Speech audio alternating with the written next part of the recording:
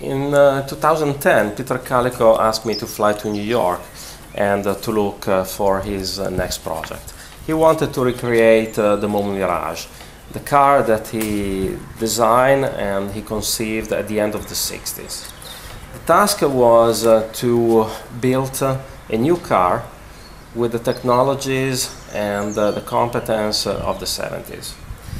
We started with reverse engineering in New York. Then I found a company here in Savigliano that was willing and able to recreate an hand-bit tool completely done in wood.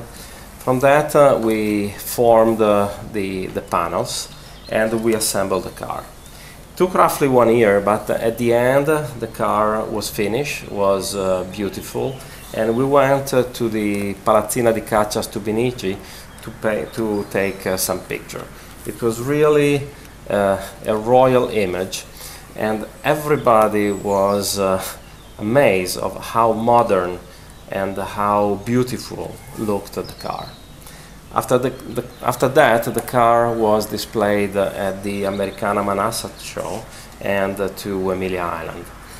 Everywhere the car was admired, and nobody could believe that the car was built today. Everybody was commenting on how modern the car was. I'm very proud to have been now a part of this dream, and I think was again a fantastic project for me with Peter.